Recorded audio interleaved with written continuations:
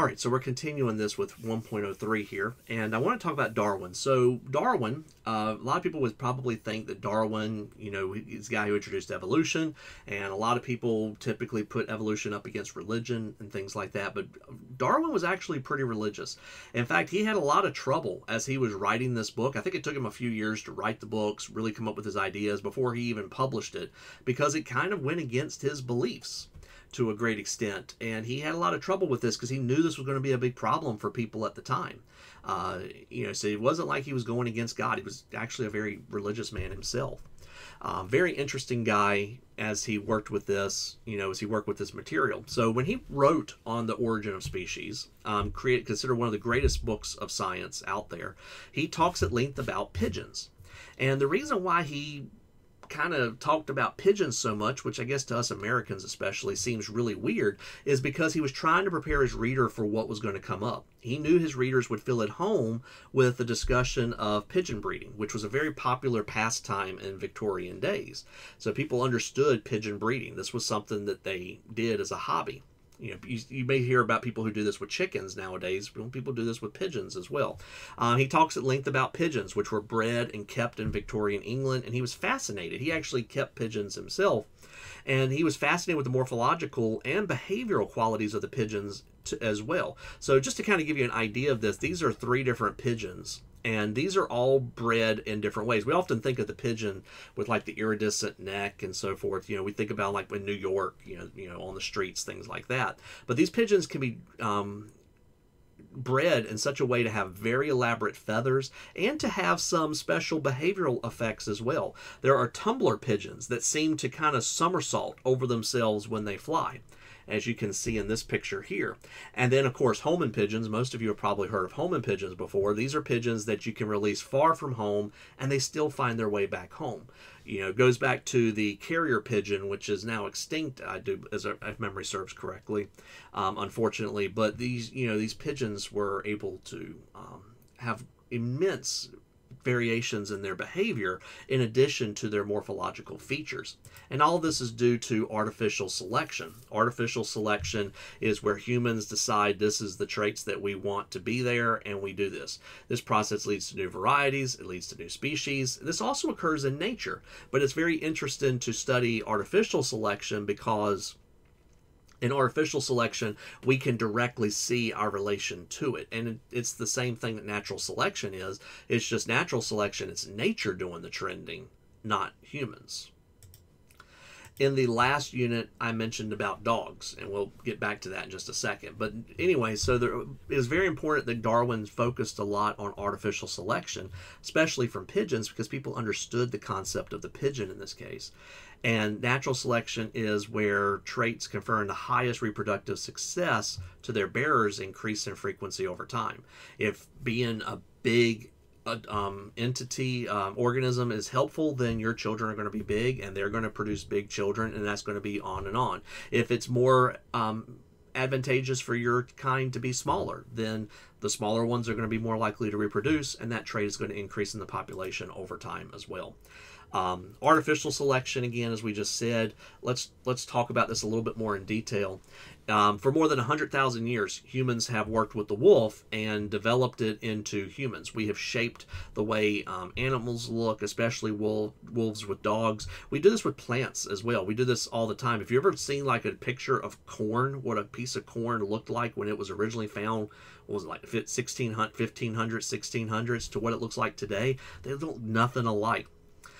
We do this with plants all the time. We do this with animals too, dogs and cats and rabbits and so forth too. And if you think about dogs, which we've touched on this topic already, companionship, hunting skills, sentinel behavior, are they able to be alert, guard dogs, their size, things like that. So what traits, so let's talk about, like, if we wanted to breed a herding dog, if we were raising sheep or something else, what makes a dog a good herder for sheep? Well, first off, they need to be able to circle around the flock of the sheep, so they got to be fast, they got to move around and do that. They need to force the sheep to stay together in a herd. Sheep tend to want to stay together anyway, this safety in numbers.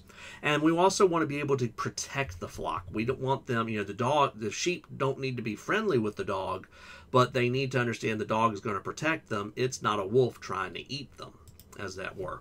So if we look at this, in this case, we have three different situations here. We have generation 1, we have generation 5 here in the middle, and then we have generation N over here on the right. So here we have three different dogs that are herders. We have a very good herder that has put the sheep together and more or less in a herd. We have a good herder that's got most of the sheep in a herd, but not entirely. And then down here at the bottom, we have the poor herder where the sheep are kind of doing what it is. And he's a good boy. He's right. Well, not for this job, sadly, no. So what you're typically going to do is when you have several dogs that are like this, you're not going to keep breeding your poor herders. You're going to breed your very goods with your goods. And we can test the males and females and see which are better at doing this. And then preferentially, we breed these. We artificially select for those. If we had evidence that herding skills were heritable, then in the next generation, we would continue to sort the dogs. So now we have a very good herder, and we have two good herders that come from that generation. This is 5 generations later from the original generation, or 4 generations later from 5th generation.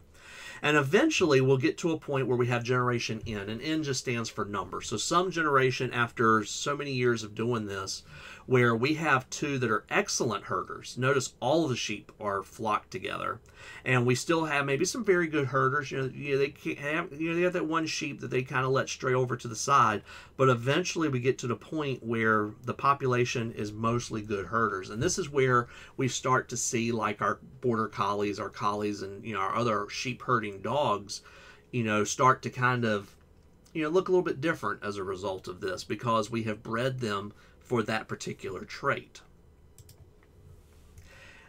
In the late 1950s, a Russian geneticist, Dmitry Bailev, with Ludmila Trut and some others, said, well, if we did this with wolves to dogs, can't we do this with foxes?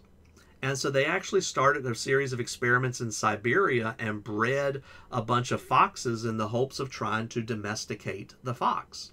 So what they would do is they would, have these foxes, and they would take the tamest of the foxes. And granted, it's not tame, just tamest of what they had. And they were allowed to breed. And this would result in foxes that could be held and petted by humans and even seek out human contact. And I've heard that, and personally I'm fascinated by this, because I've heard foxes bark like dogs and purr like cats. So it's like having the best of both worlds, kind of, maybe, in that respect. But this has led to some interesting experiments and some interesting results as a result of this. So we end up with what's called domestication syndrome. So a lot of times people look at videos or pictures of dogs or cats, and when they do that, they kind of ooh and aw and all of that because they look cute. And it's not just by happenstance that they look cute. There is apparently something biological that as we breed these animals to be more tame, their coloration changes, their ears get floppier, their tails get more curvy. They typically take on more juvenile characteristics. They don't look harsh and mean like an angry wolf. They look more like a puppy, if you would. And this happened with the foxes as well.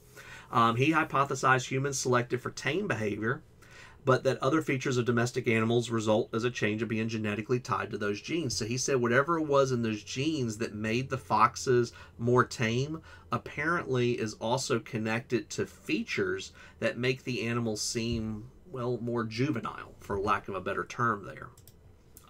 So this is an interesting study that kind of has gone on even today. So this is not so much about the study, but they do talk about domesticated foxes. And I'm going to stop here. This is from The Verge, so it's not the greatest material in the world, but they talk about the domesticated foxes. Go look at some cute, cuddly foxes for a little bit, and I'll see you after the click.